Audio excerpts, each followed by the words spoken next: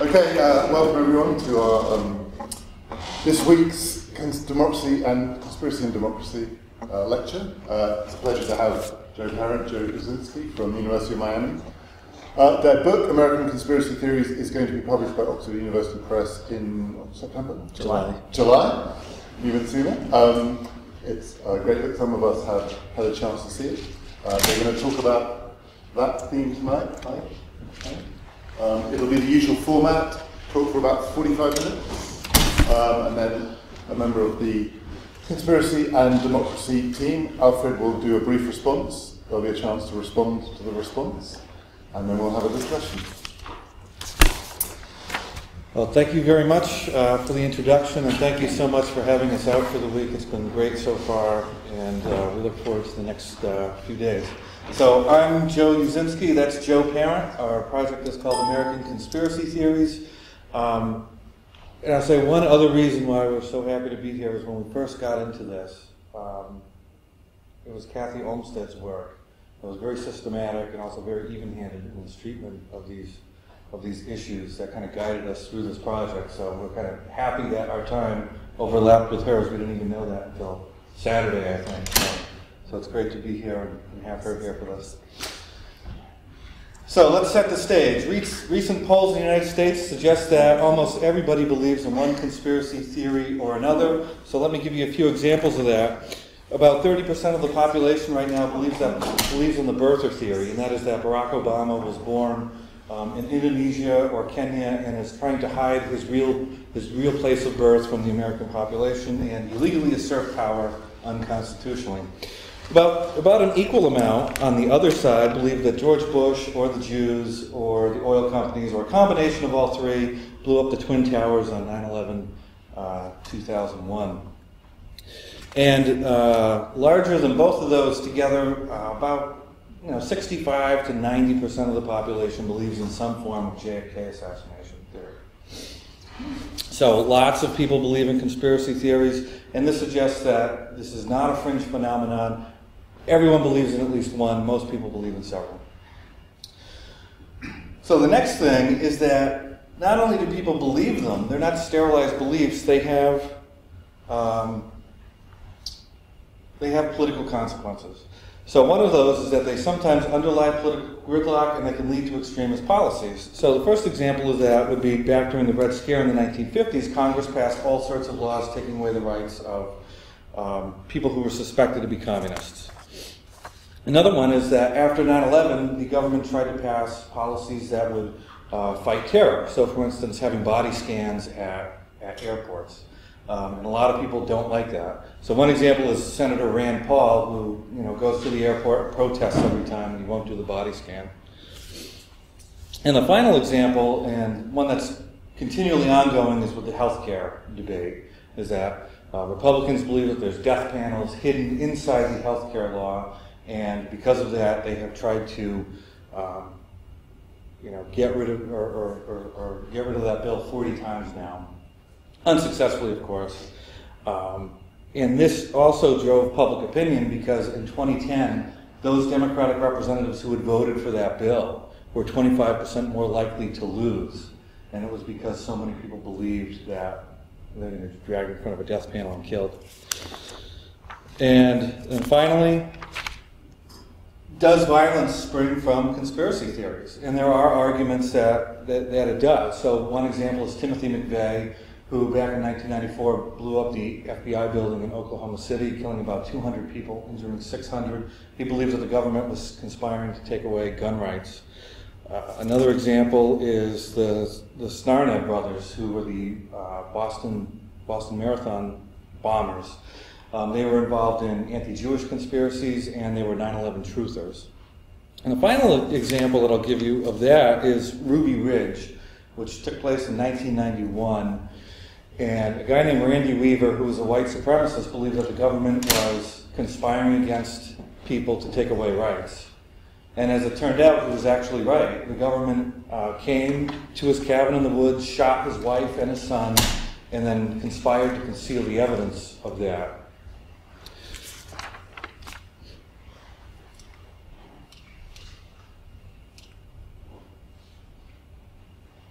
was me.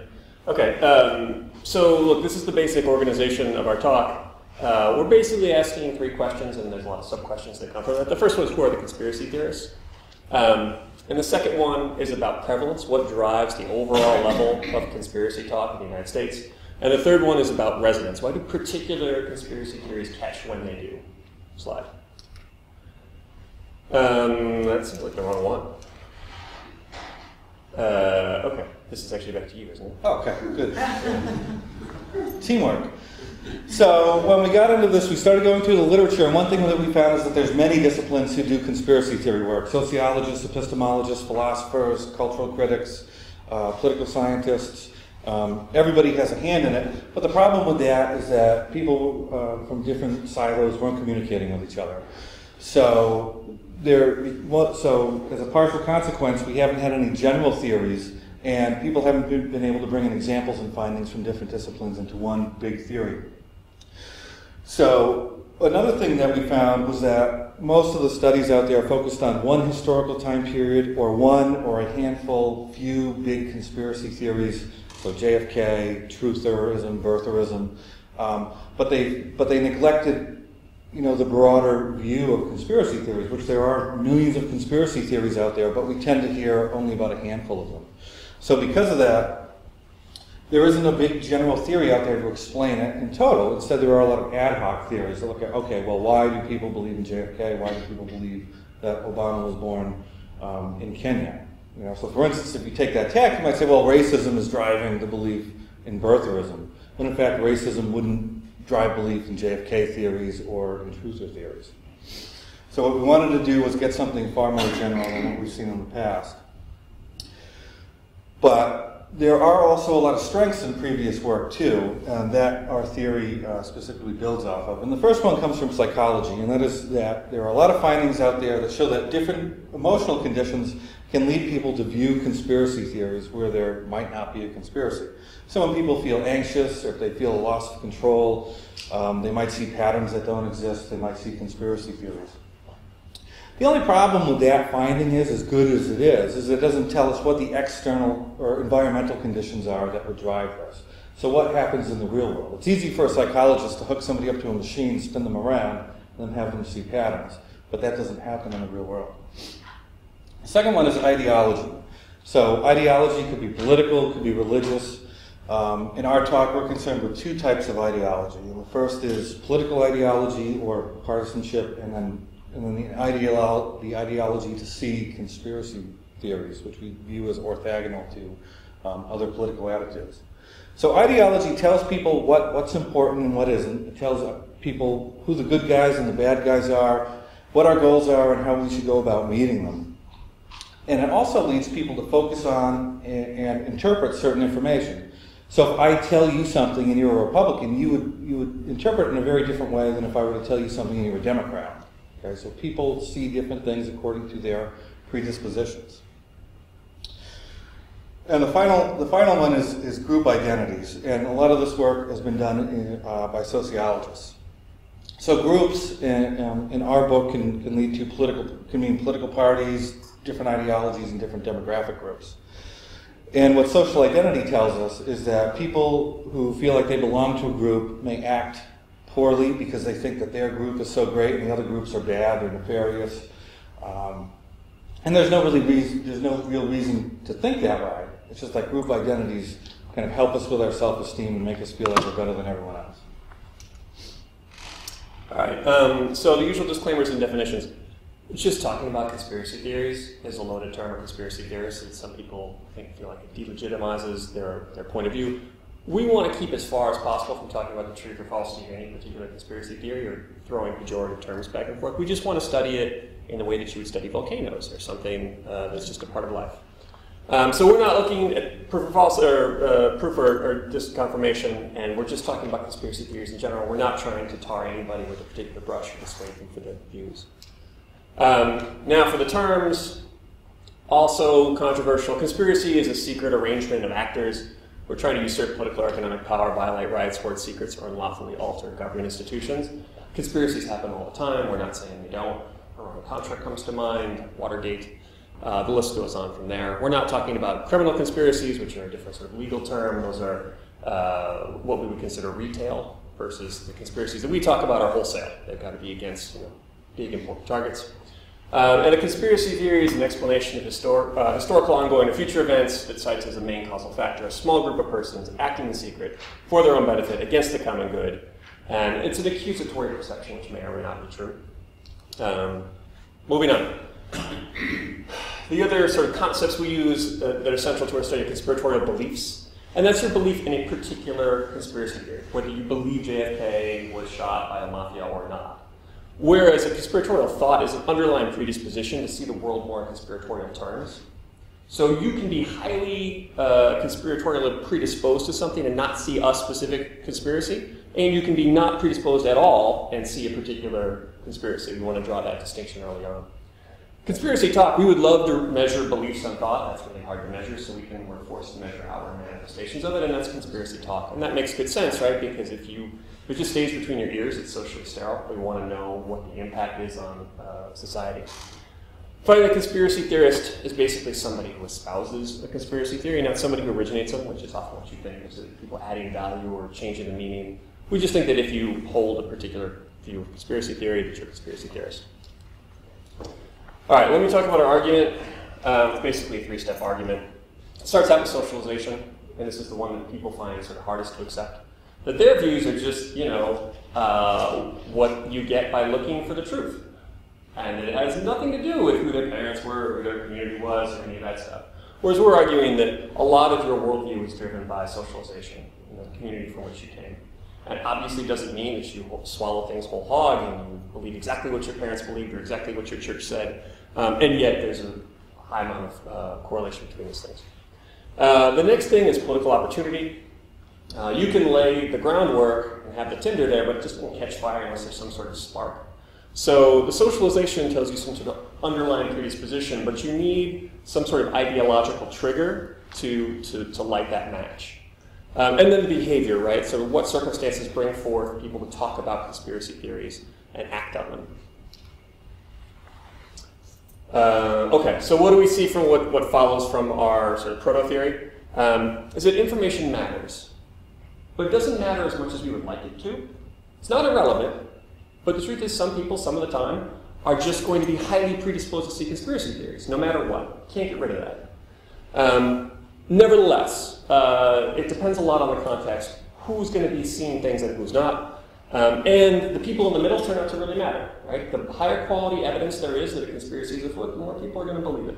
So chapter 2 of our book talks about tests you might see that push a conspiracy theory, more believable versus less believable. It exists along the spectrum. So for instance, think of this as a Cartesian coordinates. Some people just are not going to see, they're highly skeptical of conspiracy theories, or they're conversely very accepting of official lines from either scientists or government officials.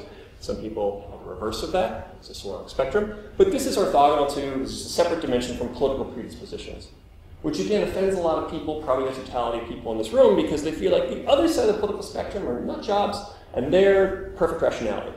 Conspiracy theories they see are on the level, and the ones that other people see, those are extremists. Can we go back?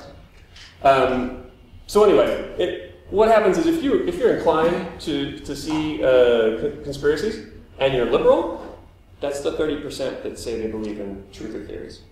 George Bush was behind 9/11, or at least he knowingly allowed it to happen. And the mirror image of this on the other side of the spectrum is birther theories, right? If you have a liberal predisposition, and you're liberally inclined, and you have the predisposition to see conspiracy theories, you're going to be that 30% that sees the birther. That's a very sturdy number. So we see a lot of partisan symmetry that more or less cross-cancels. We expect to see a lot of stability in overall conspiracy theorizing. Wait, can we go back? Interestingly enough, some things very rarely, we'll get into cases where this happens, gets at both sides of the aisle. So like the JFK theory is probably as popular as it is, because no matter who you hate, they're one of the possible villains. Right? So there's some, what we call sort of crossover hits, that like both liberals and Republicans, or Democrats and Republicans, can get behind. There's also people that are just high in conspiratorial predispositions and sort of in the middle, and they'll believe anything, right? And so who's to blame for what's wrong with the world? And they'll just go through the roster, right? And have these laundry lists of all things that drive them crazy. They're not very common, but they exist. Right? So they're up there graphically. Okay. I think that's the opposite direction. All right, over to you. Okay, so our data comes from 3 sources, and the first source is a 2-wave survey that we ran the week before the 2012 presidential election, and then about 2 weeks after the 2012 presidential election. We had 1,230 respondents, and in that survey we asked them about their underlying conspiratorial predispositions. We asked them who they thought they were conspiring, or who was conspiring against the country, and we asked them a bunch of demographic questions. Our second data source comes from letters to the editor of the New York Times. We got 110,000 letters from the New York Times from the years 1890 to 2010, and a validating sample from the Chicago Tribune of about 10,000 letters. Now, we use these letters to track public opinion over time and how conspiratorial people were. Those are our coders right there. So we took the 120,000 letters and we coded them along 3 dimensions, and we used content analysis to do this. And the first dimension was the letter written by just a regular member of the public or by an elite? So by that we mean a member of the House of Representatives or a CEO of a big corporation, but we used a very standard definition of elite. The second dimension was if the letter engaged in conspiracy talk or not. So were they proffering a conspiracy theory or not? And then the third dimension was what particular category of villain were they naming? Was it the right? Was it the left? Was it capitalists, the communists? Was it the government? Was it the media? Was it a foreign body? Or was it some other group of villains? So what does this provide for us? Well, it gives us the first time series of both prevalence and resonance of conspiracy theories. So one of the problems we had when we started the project is that there was no data source that went really far back. I mean, there are spurious polls that have been taken about one conspiracy theory or another, but nothing to get to underlying dispositions and nothing to really cast that net that would catch both the big fish and the little fish of conspiracy theories. Now, one of the things that we find from this data is that everybody gets named as a villain at one time or another. Okay, so from Jimmy Carter to FDR to the Commerce Secretary to the Chairman of the Federal Reserve to dairy farmers to the firemen, everybody is accused. Everybody's in on it. Okay. And our third data source was from a Google News alert, which we set up to run for a year. And we collected all the news that Google had that contained the word conspiracy theory for a year, from 2012 to 2013. That gave us about 3,000 stories that were on the internet. And what this represents is the information environment that one would get if they were interested in conspiracy theories. So let's begin with the polling data and talk about who are these conspiracy theorists and how do they act and how do they think. So we begin with a question about a much derided institution in the United States, and that is the media. Most people don't trust the media. It shouldn't come as a shock, but we asked our respondents, do you believe that the news is deliberately slanted to mislead the American people? And 52% say yes, we do believe that it's deliberately slanted to trick people.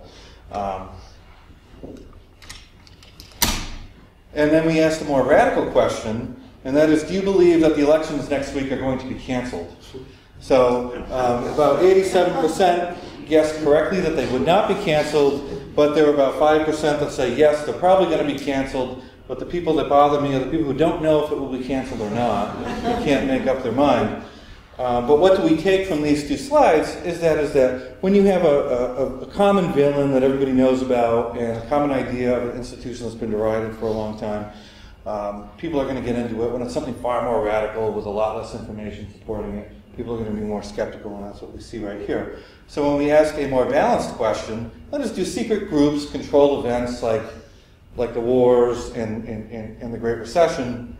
People line up somewhere in the middle. Most people don't necessarily agree or disagree with that statement, and it looks very symmetrical. So what we go on to do next is to measure people's underlying predispositions to see conspiracy theories. So we give 3 statements, and we ask respondents to agree or disagree with these statements. And the first one is, much of our lives are being controlled by plots hatched in secret places. then even though we live in a democracy, a few people are going to run things anyway, and the people who really run the country are not known to the voters. Now, the truth of any of these doesn't matter so much as people's propensity to believe in them or not. So what do the results show? Most people tend to be a little bit in between neither agree or disagree and agree. So those are the three questions. And what we do with those is we combine them into one measure through factor analysis. So that gives us one number that represents how predisposed people are to see conspiracy theories. So now we take this measure and we want to validate it. So we compare it to a question we asked about, do you trust the government or not? And what we find is the people high on our conspiratorial predisposition scale, 60% of them say, no, we can't trust the government. But we find that these tend to go down as we get to the people who are very low on the conspiracy predisposition scale. We find the same thing here, is that when we ask people, if we return to the question of, do you believe that secret groups control things like the recession and the wars, people low on that scale, 10% believe it. We got 55% of the high people do. So what we're showing here is that it's the predisposition is driving the willingness to have distrust and to see specific conspiracy theories. So now let's look at, what do these conspiracy theorists look like? Now, if you were to close your eyes and imagine, your conspiracy theorist, you might see a white, middle-aged guy in his garage listening to a two-wave radio with some sort of, tinfoil hat on to block the alien rays. You should jettison that view immediately. Because what we find is here, when we look at the distribution of predispositions to see conspiracy and gender, we find that men and women are just about equal. Okay? So imagine you're Jenny McCarthy, who tells people, we think that big pharmaceutical companies are putting autism into the vaccines, don't get your kid vaccinated. And if you thought the conspiracy theorists might have been white, no, it's likely that they're probably a minority. So here we see very strong effects for both black respondents and Hispanic respondents. And if we combine people who are high and medium on our predisposition scale, blacks and Hispanics win out over whites. Even though, interestingly, right now we find that whites tend to have the most people who are scoring high on it. And if you thought that the conspiracy theorists might be uneducated, well, that's one thing where you would have guessed right, and that is that those without high school education tend to be highest here, and it shoots downward as they get into the postgraduate. Now, we probably all know a fellow faculty member or a fellow academic who is a conspiracy theorist. So again, we're dealing in generalities and not specifics. But the trend is there. Now, it's certainly not causal. We would not argue that getting more education will drive the conspiracy theorizing out of someone. It could be a self-selection process where people who like academia just aren't conspiracy theorists. It could also work the other way, where academics don't want to work with entering students who are conspiracy theorists. Now, in terms of political behavior, do they act differently politically than people who are less predisposed to see conspiracy theories? So when we ask people, are you going to vote in the upcoming presidential election, those high on the predisposition scale were the least likely to say that they were going to vote. And those low were the most likely to say they were going to vote by about 25 points. Now, the good thing about the survey is, after it was done, they went back and validated this question to see if the people actually voted or not from the voter rolls. And what they found is that this absolutely holds when you look at actual voting when compared to intent to vote. And we also see amongst a whole range of other behaviors, like running for office, donating money, working for candidates, and putting up signs, that the trend is very clear here. Those who are high in the dimension tend to be least likely to take part in that. And particularly interesting is that when it comes to running for office, they're half as likely as the lower conspiratory people to want to run for political office. And we might think that's probably a good thing. We always tend to hear about these politicians like Hitler or Donald Trump or Jesse Ventura who want to run for political office. Like, oh my God, Congress is going to get overrun by all these conspiracy people. But they're the least likely to do it. And those examples are very much outliers compared to what we see here. As a quick aside, notice that dynamic is actually self-sustaining, right? this group of people think that someone's out to get them, politically powerful out to get them, and so they don't take part in the system, which means that politicians have no incentive to take their preferences into account, which means they get increasingly bad political outcomes, or they never improve their political lot, and so it's hard to break out of that cycle. Back to you.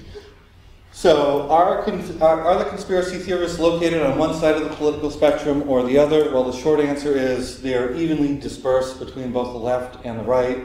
If anything, we find effects that people in the middle tend to be a little bit more predisposed to see conspiracy theories than the people far out. So one thing we should not do is try to confuse political extremism with conspiracy theory. They're very different things.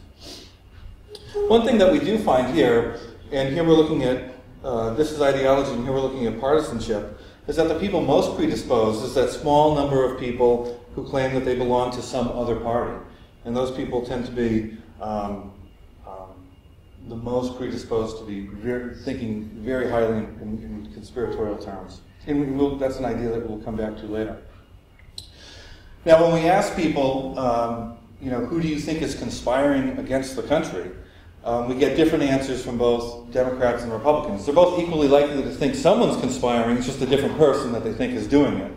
So for Republicans in the light, here they believe that liberals and communists are conspiring against them, and for the Democrats in the dark, they think that the conservatives and the corporations are out to get them.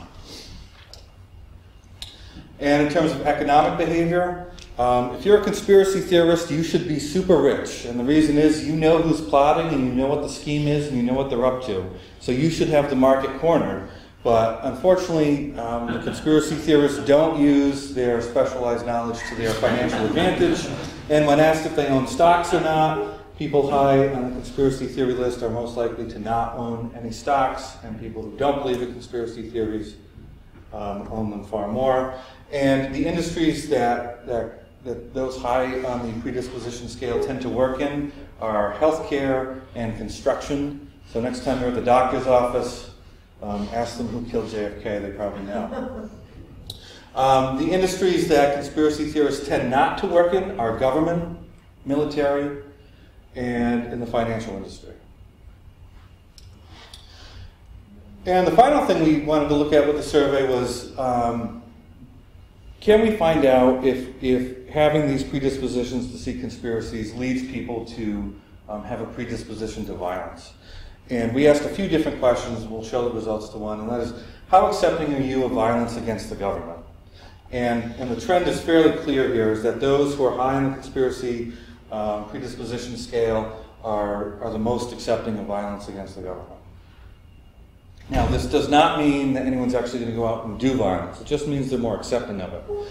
And the thing is, if even 1% of these people were to go out and do political violence, then there would be bloodshed in the streets every day, but there isn't. Okay? So we're not measuring behavior here. All right. Let's talk about what's driving the overall incidence of conspiracy talk. And this is what our data looks like. So at first view, you go, my God, it's just a jagged line. Not so. Can I borrow the pointer, please? Okay, we get two big spikes, right? One in the mid-1890s and the second in the 1950s. The 1950s one is sort of obvious. That's the Red Scare. It's McCarthyism. And the 1890s is a little less obvious. But what do these two things have in common? We argue that what they have in common is they're the rare conspiracy moments that can get people from both sides of the aisle. All right? When McKinley wins the election in 1896, it's just partisan realignment. And big business goes firmly into the camp of Republicans, where they've been ever since. Before that, there was, antitrust, that antitrust moment, right, when it looked like big business was a threat to everybody. And so this was kind of this moment that Republicans and Democrats could say, hey, big business. And you can see in the granular detail of the letters that that's actually what they're saying. Fast forward to the 1950s, that's exactly what you think it is. Right? Everybody's afraid about the Red Menace, and the Soviets are permeating society, and this is something we can all get behind. But over time, again, the threat abates in some sense. We sort of get used to living with the Soviet threat and nuclear weapons and a lot of things that are freaking people out for the first time. Nobody's seen bipolarity in their lifetime. And also the Republicans sort of take charge of Red Scare stuff, and it becomes, again, it's got a political valence that it didn't have as much before. But one of the other things that might not be as apparent on this is that a lot of people talk about how now is the age of conspiracy, right? We're doing conspiratocracy, conspiratopia, now's the time, people are crazy, we haven't seen this since the Balkans in 1914. What's cool about our data is we can show you that's not the case. Actually, if there's a slope to this, it's going down, and it's been going down since the 1960s. And we can say this with a fair amount of confidence. No data source is perfect, but ours is better than what's out there. And most of the studies that have been done, you can cherry pick conspiracy theories all day long. You can say, what's really important is the Red Scare and JFK, or whatever. You can make any point you want by picking whatever examples you want. What's cool about our data is that it gets the big fish and the little fish, and it turns out the little fish are more common than the big fish, which makes a certain amount of sense, but we don't see that. A lot of that just gets lost because we're only picking the prominent cases. When you look at all the cases, the curve is headed down. All right, so that's the quick overview. Let me talk about what explains prevalence over time. We claim originality for this. We collected a number of popular theories about conspiracy theories and tried to get proxies for them and run them through the data to see what comes up for multivariate regression. And the only one that works is the information environment, which is to say what showed up on the cover of the New York Times. That's how we're measuring that. So in some sense, and people are basically taking elite cues for what their views are. So this is in some sense heartening, right? Not everything gets run up the flagpole. Only the things that seem to have pretty good evidence behind them are leading to these spikes. What doesn't explain prevalence, the big one that we are scratching our heads, was the economy. We thought that measures of economic misery would drive the overall level up. It doesn't seem to. Right? The image is Hitler rides that 1930s wave into glory or infamy. We don't see that in the American case. What about things like media delivery, like the onset of television and internet? We have a bunch of proxy measures for this, but it doesn't correlate as the upshot. Right? As TVs and internet catch on, conspiracy theories go down. And this makes sense, right? Largely, the media market is a market, and it's driven by what consumers want. And generally, consumers, there are those people that are high in the conspiracy dimension on either side of the spectrum that are demanding that stuff, but they're fairly consistent in their demands. So the overall picture is one of stability here. Movies, television, and book, we measure things like the X-Files and movie conspiracy theory. Like when there's a bunch of media content out there that's pretty high profile, does that seem to do anything to the curve? The answer is no. Technology, we're looking at things like patents. Is this technophobia? Are people afraid that the society's getting out of hand? That doesn't seem to work either. Group status, which we measure as the number of women and minorities in the House of Representatives. That doesn't correlate either. Maybe because it's a zero-sum thing. As one group status went down, another went up, and conspiracy basically cross-canceled. Big government, similar story. I personally had a theory that I thought the more powerful government was, the more conspiracy theorizing you would see. Yeah, that doesn't turn out to be true. If it did, like government as a percentage of GDP has been going up and up in the United States, and this graph goes in the opposite direction. So it looks like whatever the Republicans say, it's not that people fear big government, it's that they fear big government that they don't control. What about polarization? As you hear a lot about red states and blue states in the United States, how is that affecting conspiracy theories? We know that polarization and income inequality have been going, the correlation is like 0.9. It's been going up and up and up since the mid-1960s. Again, you don't see that in this graph, and that makes sense on our argument. Again, this doesn't have a lot to do with your partisan ideal point. This has a lot to do with where you are in the conspiracy dimension, whether you're predisposed or not. In some sense, you can go to the extremes, and conspiracy theories will be about as common. And finally, war. Again, not a partisan issue. Oops, wrong way. Let me talk about resonance. Right? Our basic theory of resonance is it's the distribution of power.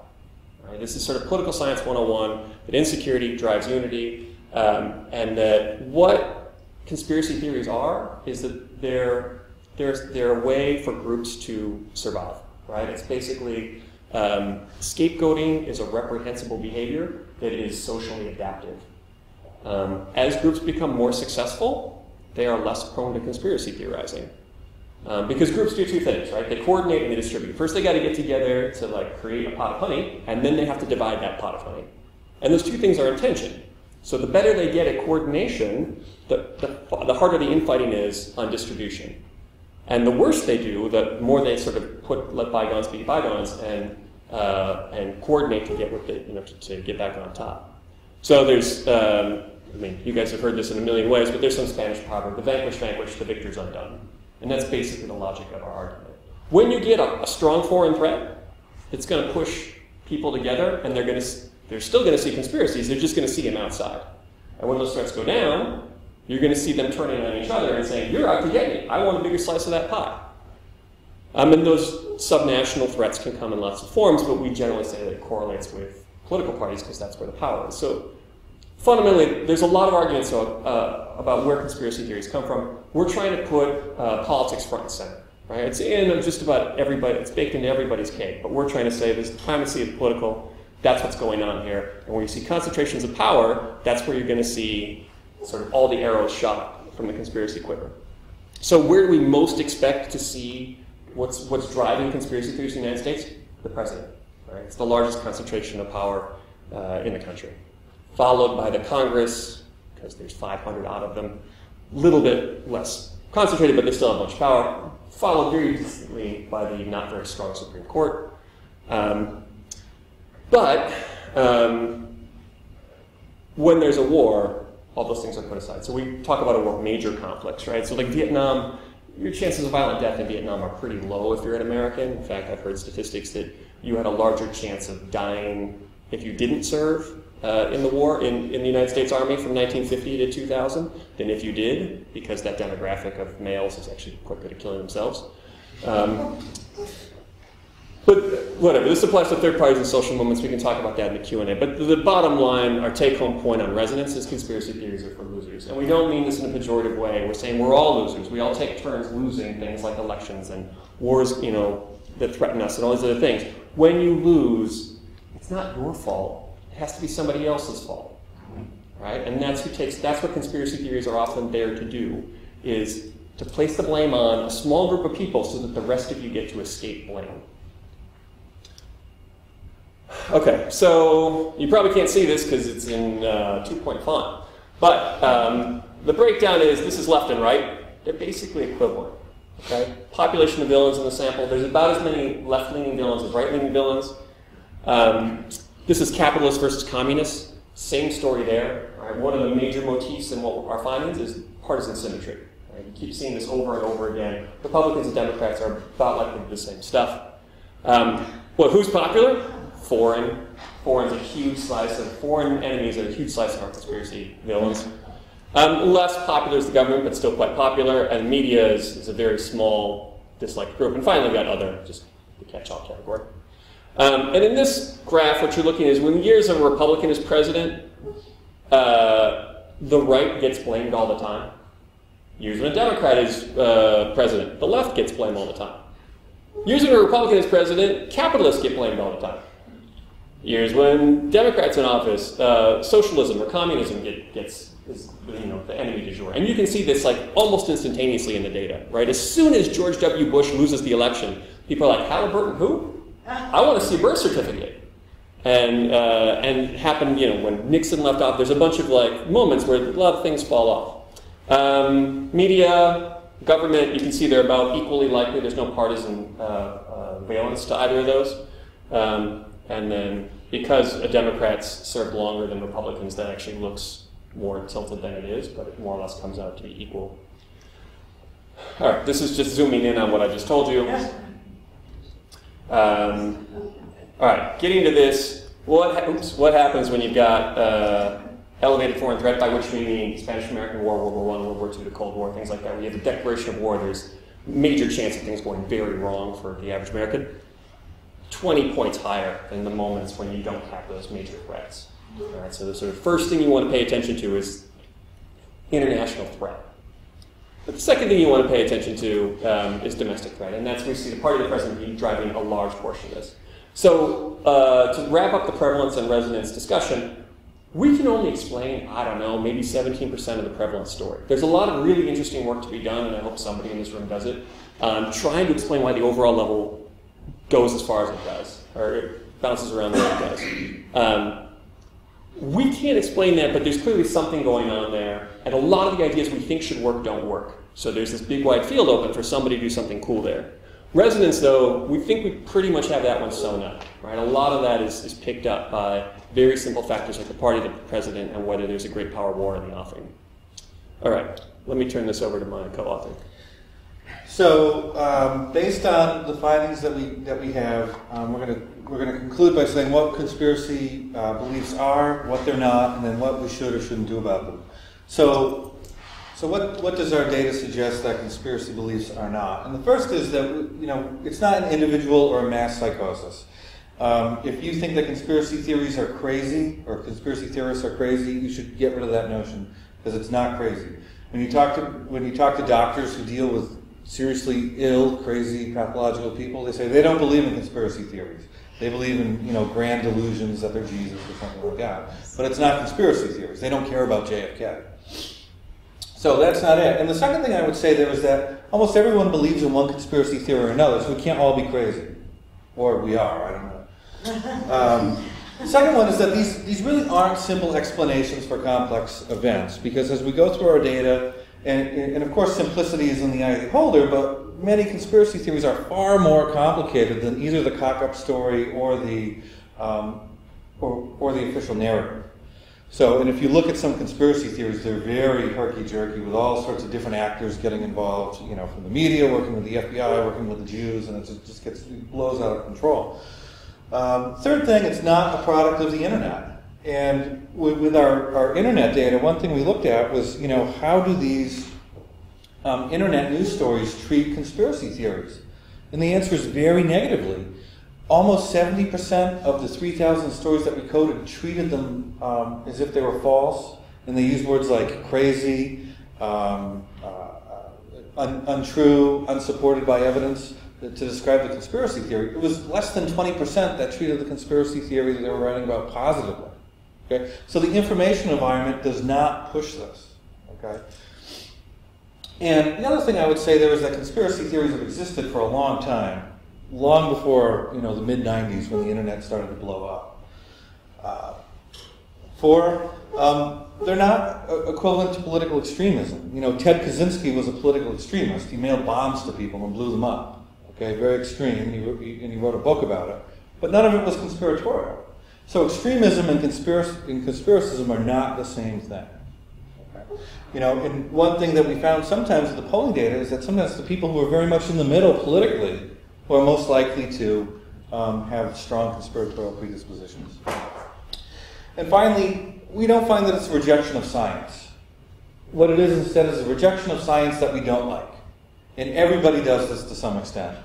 If you tell me that scientists found something that I don't agree with, I'm going to disagree with those findings, but I'm not going to reject science. I'm going to go find my own scientists to say the things that I agree with, and I'm going to say, oh my God, that's good science. Finally, a real scientist who isn't been corrupted by corporations or big government. All right, what conspiratorial beliefs are is basically a strategy. It's a tool that raises awareness, indicates your vulnerabilities, applies measures to shore up defense. Right, sort of group survival. So it's a way to explain losses by scapegoating, which absolves people from blaming united groups against foes. Fundamentally, I'm telling you, strategic logic to conspiracy theories. I think the best analogy I heard was Garrick Zimmel, who said, a lot of group action looks crazy and circuitous, but it's like a river. It actually knows what it's doing. It's getting there in the most efficient way possible. You just don't understand the terrain. But a lot of this is balancing against threat. Right? That's the core logic of what we're talking about. Shifts in distribution of power are going to change the picture of how conspiracy theories are distributed across time and space. All right, policy recommendations. We study democracy, so our findings only in theory apply to democracy. I know that the group here is also looking into autocracies. A logical corollary that we don't test because our data is all American is that losers, disenfranchised groups are the ones most prone to conspiracy theorizing. We wouldn't be surprised if Pakistan and India are some of the Pakistan and Egypt are some of the most prone to conspiracy theorizing because there's a lot of disenfranchised people for a long period of time. But we can wave our hands and speculate about that, talk about the Q&A, but we can't speak directly to it from our data. A lot of what has to be done according to our logic is being done. Right? We can tell you who's likely to be targeted, the president, right? The Congress people. But these are the people that are already being the most protected. So unless you're JFK or Dog Hammarskjöld, there's not much we can do to help you. Right? In general, protect the people we think ought to be protected, and they're doing that. There's a lot of people that recommend the way you get rid of this is a top-down approach. Kat Sunstein's the most famous. He writes very eloquently on this. And he says, look, we need to infiltrate these groups to see what they're up to. These guys are up to no good. We need to censor them so their points of view don't get out there. We need maybe government combatants to give more authoritative accounts of why they're wrong.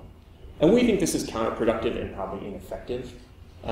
It's in fact these groups' weakness that drives their conspiracy theorizing. And by highlighting their weakness, by censoring them and muzzling them and trying to pressure them to change their views, you're just going to make it worse.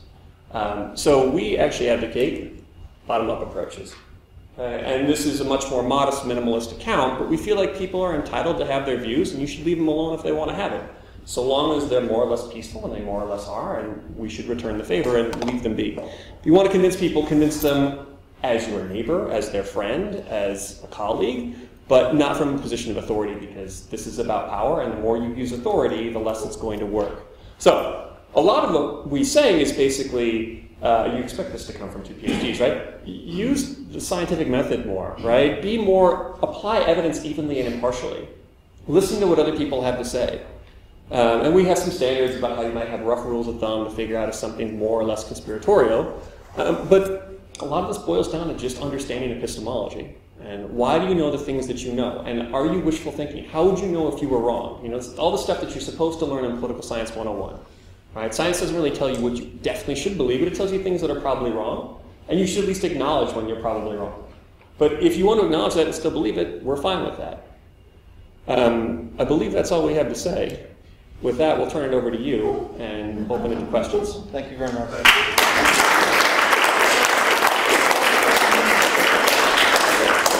So, Alfred's going to respond to them. Yeah. Then we'll open it up.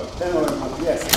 I'm not going to say much. It was a really rich talk, and the book as well is just full of a trove of insights and data into this relatively underexplored, in an empirical sense, topic. So I just want to raise a couple of questions or things that struck me about your talk and your book. It's like, one of the most striking things to me was how much things have stayed the same. You know, you have this sort of thesis of prevalence and the sort of continuity and that decline over the historical period with these big spikes around the 1890s and then the 1950s. So how then does this sort of pattern of conspiracy talk link to some of the things that have changed? I'm thinking one in particular is like trust, right? Because you linked the conspiracist ideation of conspiracist prevalence to trust in government, and yet one of the sort of commonplaces of political science research is that trust in government in the advanced democracies, let's say in America, has been declining since the 1950s, or sort of typically they would say it's declined from the 60s to the 80s, and then maybe bounced around a bit at a lower level since then. So how does the trust story, is the trust story completely unconnected? Is it a different thing altogether? So that was something I was kind of curious about. And then the other question I had about the sort of what stayed the same is like if conspiracy talk is either stable or declining, then why is there so much conspiracy theory talk? If there have always been accusations of conspiracy theory, then what is it that makes the emergence of conspiracy theory as a category, as in the, you should say, as a sort of and as a problem, And we've been looking. One of the things we see is it emerging, at least in the 50s or 60s, as a sort of identifiable category, but then much more recently as a problem that social scientists investigate, as a problem that governments want to respond to. So, why so much conspiracy theory talk? And that takes me to my final point, which is something that you sort of touch on at the beginning and end, but I just want to press you a little more on, although you actually You know my own sort of tendency, my own view on this. But one of the features of conspiracy theory talk today, as I said at the beginning, is that it's anxious, right? It thinks there's a big problem with conspiracy, that there's a danger to democracy in conspiracy theories, not just in conspiracies. And that conspiracy theories distract government. Why is Obama spending time answering further allegations when he should be, making sure the healthcare website works properly? It sort of fuels non-cooperation as parents refuse to get their children vaccinated and undermine a democratically authorized public policy. It distorts deliberation because people have misinformation, they misinterpret facts, they can't align what they want with what they vote for. And then, of course, you talk about violence as well. So, there are all these people trying to correct conspiracy theories or trying to correct misperceptions. It's not immediately clear to me that conspiracy theories are a problem for democracy.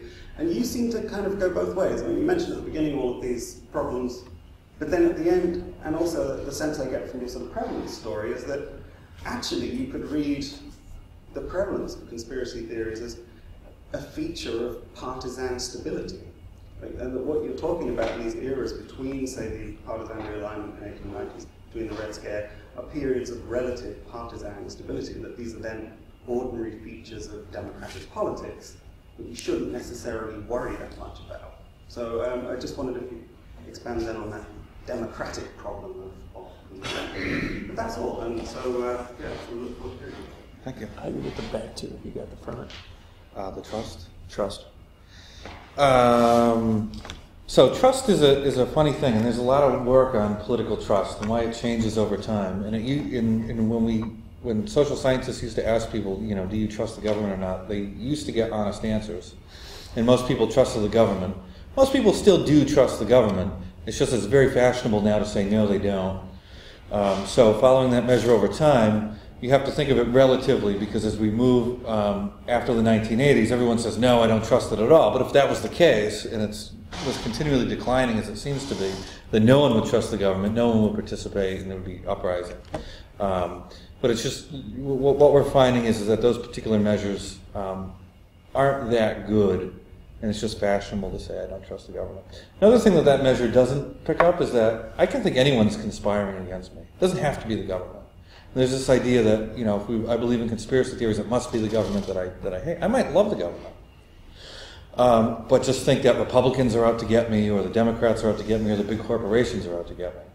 Okay? So think about groups like Millions Against Monsanto. They believe the corporation Monsanto is creating genetically modified food, and they're going to take over the populace by, destroying our food supply and charging us a lot for crappy tomatoes.